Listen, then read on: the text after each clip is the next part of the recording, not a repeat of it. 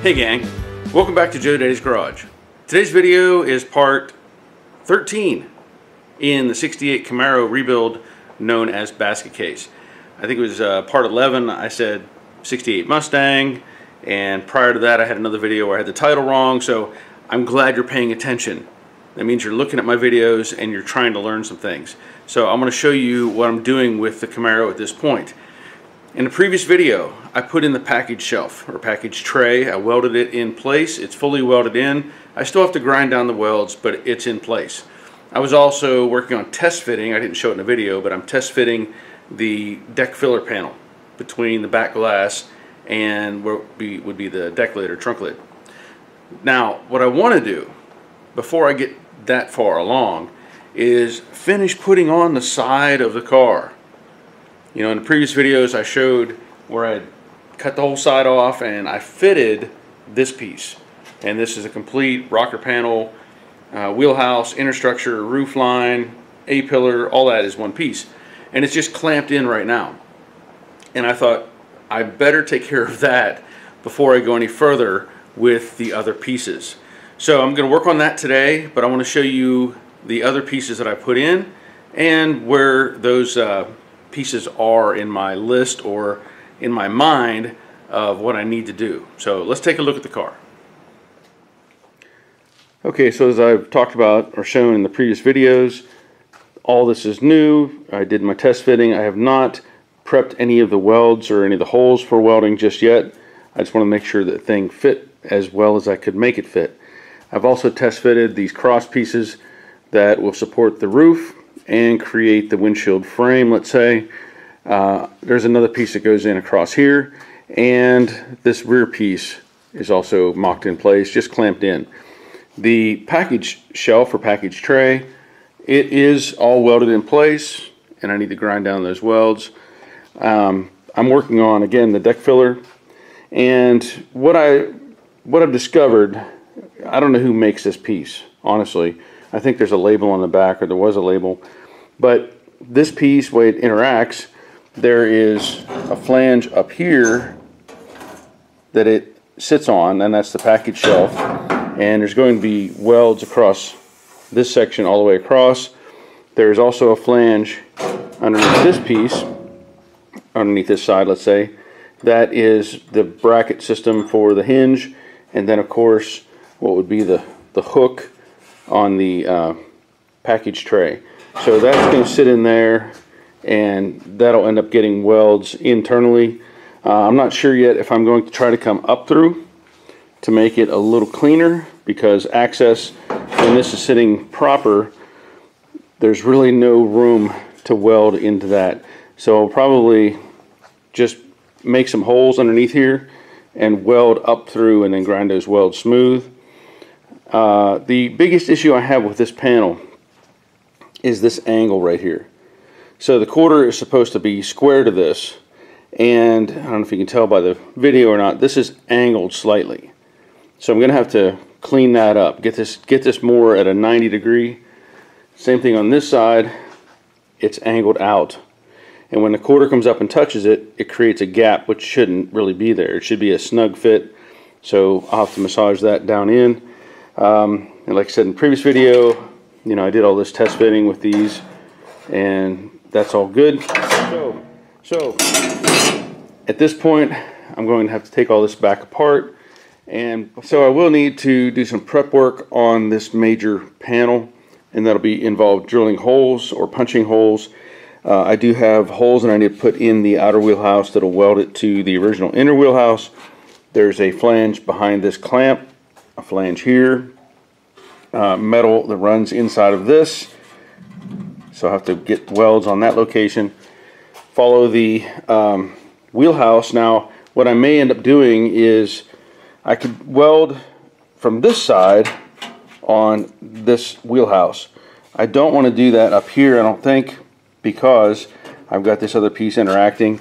I may be able to put some holes in this section, but really when I get down here where this overlaps, I'm going to weld on the inside. So I will make holes in the wheelhouse so that I can weld through and make contact there. I do have holes in place down here where the inner rocker, I welded or drilled out all the welds so I can weld on the inside here, which will take care of that all the way back. And then I also have holes where I had separated the metal here, and internally there's a bracket. So all this can be welded. Just got to prep this, get this cleaned up and ready. Up here I also have holes already in place, so I can take care of that. Down below I will have to make new holes in the flange. Actually, I did already. Look at that. I'm way ahead of the curve. I forgot. Because I had drilled off that inner rocker, so I already have holes there. So I don't have to do much in the back area to get this welded in. Up here, I will have to make holes either on this side of the flange, or I could make them on this side. Either way, I'll decide that as I move forward. This will have to be clamped together and of course welded in. I have existing holes up here. That's good. I may add one up here in this corner. This has to be massaged down as well because I had to bend this up to get the old piece out. So yeah, I'm not that far behind on that, I guess. We'll see how far I can. Okay, so I always say test fit everything, right? And I got to thinking about this as I was making my marks where I wanted to drill the holes for the spot welds. I noticed that this section, it is tight against the original metal in here, but that doesn't mean everything is okay. So I went outside and I had this old windshield from another Camaro project, and I decided, let me put this in place and see what happens. When I put it up here, this part, the windshield A-pillar, it was out too far. Like there was a gap beside where the glass would be. So I took the clamps loose up here, pushed it in, reclamped it, and now I have a pretty consistent gap all the way up on this side. And then on the passenger side, it's a little bit off, just a little, but I have to keep in mind this is also an aftermarket windshield. This is not original, so I don't know if the cut was accurate or not. Really no way to tell on that part of it. Now, the other thing I have is the roof skin that I can put up here to verify that my width is correct. There's a lot of things that come into play, but I can't really test fit the roof with these pieces or these clamps in the way. So at this point, I'm pretty happy with how it looks. I think it's going to be okay. There's really nothing else I can do to move it here because this is tied up against the inner structure that already exists. So really I'm flexing this top portion over slightly and it looks like it's going to be fine. So always test fit everything you can.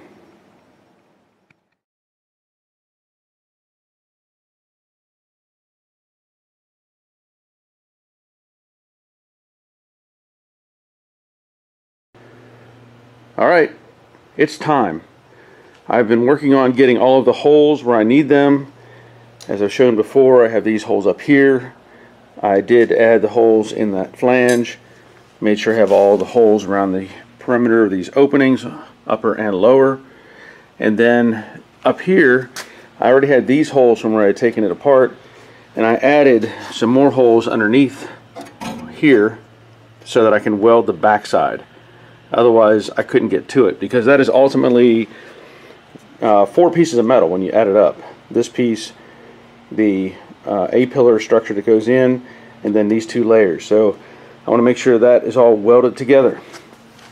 Down here, I have bared the metal where I'm going to make contact with the outer flange, let's say, of the outer rocker panel, and then the upper as of the inner has all the holes in it as well. Back here I had to cut out a little piece that was rusted, so I made a new one, patched that in, made holes for these contact areas, went around the wheelhouse. I came all the way up, went into this area here, which if you look across corresponds to that downward brace. So I'm going to stop at that point and then this area will be all welded from this side. I prepped the metal here. Looks like I might have missed one. Glad I'm looking at this. I might have missed that, so I may have to add that hole. Back here I've added holes in the filler piece that goes downward from the trunk. On the main panel, these are the holes on the wheelhouse. These are those holes I was talking about with that upper flange. I think it needs a hole right there, so I'll have to add that. I prepped the metal for contact. Same way here. This is where those holes are in that lower piece. I need to grind that. See there? That's why you check these things. Got all this prepped. All of this contact area here. On up. This is the back side where I showed those other holes. And then there are these holes which weld to the lower section down there. So those were there from the factory. Contact area here. That is where the lower opening is, so you can kind of correlate those, how they fit together. On the inside, I did fully weld this flange back together. As you may recall, I had to shorten this up because it was too wide, so I welded it on the inside and the outside. I've added paint to the inside. This area here was bare metal from about here to here, so I sprayed paint in there as well. And I really think, other than missing a little bit of weld that I need to blend down and adding maybe one or two more holes right here, I think it's ready to go on the car and start welding. So that's what I'm going to do.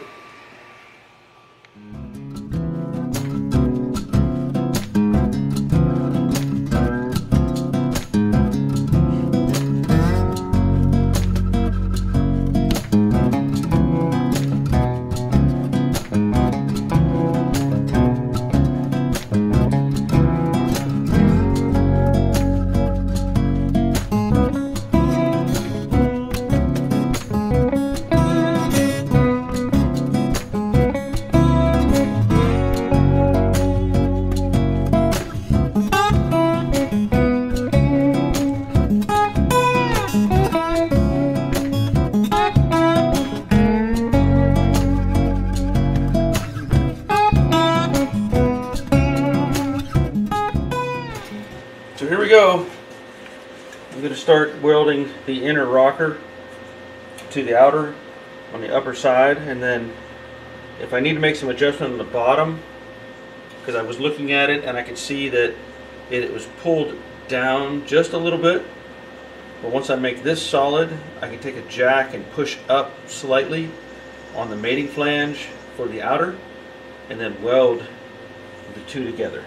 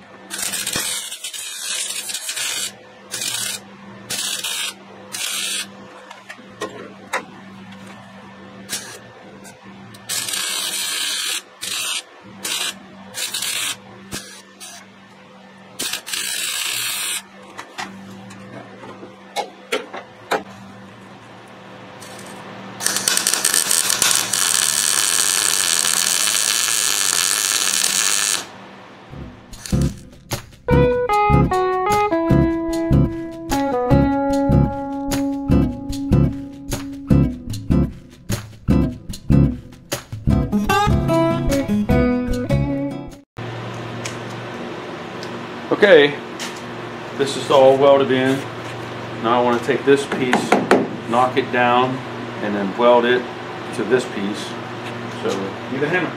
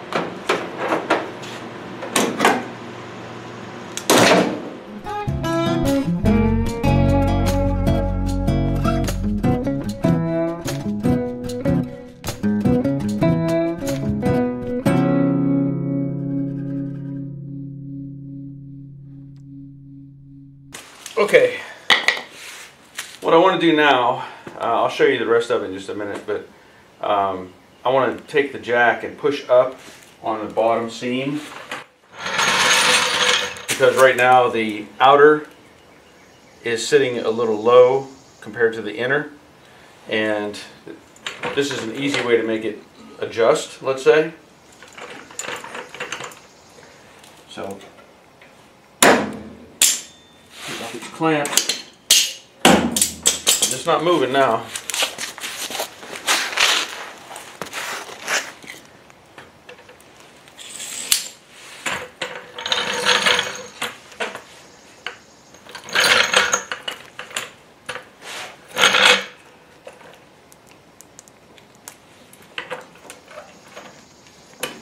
And that's all I'm going to do.